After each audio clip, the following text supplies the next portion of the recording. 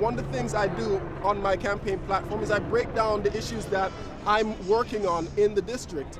And it's make America safe, make America educated, and make America prosperous. The very first thing we need to do to ensure we have a great America, have a great state, have a great city, is ensuring that we keep our residents safe. Are you Errol Webber? I am Errol Webber, running for Congress in the 37th Congressional District. Errol Webber running for Congress. Who are you running against? I am running against Karen Bass, who is, ready for this? The chair of the Congressional Black Caucus. I am the Republican running against the chair of the Congressional Black Caucus. She has been in her congressional seat for the past decade. And before that, she was in the state assembly for 12 years. So 22 years in Los Angeles politics. And these parts of LA, nothing's changed. It's got worse. It's got worse. 2 decades, you know, and nothing's changed. Yeah, that's usually how it goes. When Democrats in charge, that's what's expected. So why is it so hard for blacks to vote against the Democrat candidates? There are a number of reasons, and I'm going to explain a couple of them. Sir. You ready for this?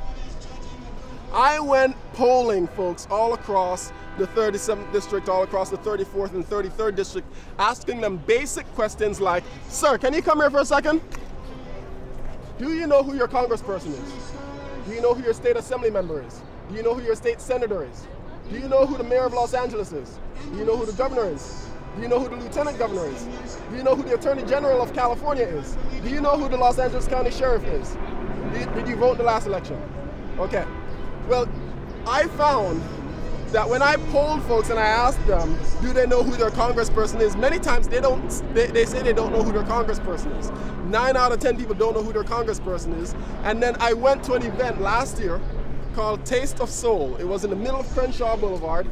Thousands of people descended on Crenshaw Boulevard for food and entertainment and all that. And I stood in front of Karen Bass's tent at Taste of Soul. I stood in front of her tent and asked people, do you know who your congressperson is? Nope. And they said no. They said no. And then I followed up and I asked them, did you vote in the last election? They said yes. What? We have widespread voter ignorance going on in this district. And when you have a group of people who have never been educated about America's history, have never been educated about civics, and if they were, they're fed a revisionist history, then you end up with a whole bunch of people who the only thing they can vote on is emotional stimuli from folks who say that Republicans are the devil. And if that's all you hear over and over again, and they don't learn the truth, and they don't learn the Constitution, then you're just going to continue to see people vote Democrat by default, right all the way down, and then nothing will change. Oh no, I'm out of work. Let me go vote Democrat again. Right. No. Right. Like, oh my God, my kids are learning all kinds of crazy stuff in school. Oh, let me vote Democrat again. Why? Like, no. Right. Like, okay, so how commonplace is the notion that the black community doesn't want to elect Republicans who will cut welfare because so many black families rely on that for their grandchildren and their single-family daughters? I love that question. I love that question. I have an answer to that question. We as Americans cannot continue down this path of thinking it's okay to live off the government teat.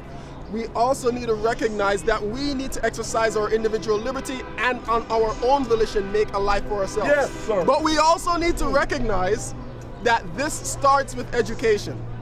Of course, there are folks who are already out of high school, already out of college, and they need skills training as to how to, on being able to get higher paying work instead of thinking that a $14 or $15 an hour job is good enough.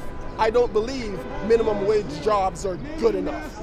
I believe that we are better than that and we deserve better than that, and part of that begins with education. Part of my campaign platform involves teaching young kids in middle school about financial literacy and ensuring that they learn a skilled trade in middle school so that they leave middle school already trained in one skill. And then entering high school and learning investing, learning how to start a business, and also learning yet another trade. So by the time you end high school, You already know 2 trades, you know financial literacy, you know investing, you know how to start a business, and you know of the resources that you can take advantage of in our state to make the life that you want for yourself, so you don't have to depend on the government for welfare. Go on and preach, brother. Go on and preach, brother. Tell the truth, shame the daggone devils what it is, man. That's what I'm talking about.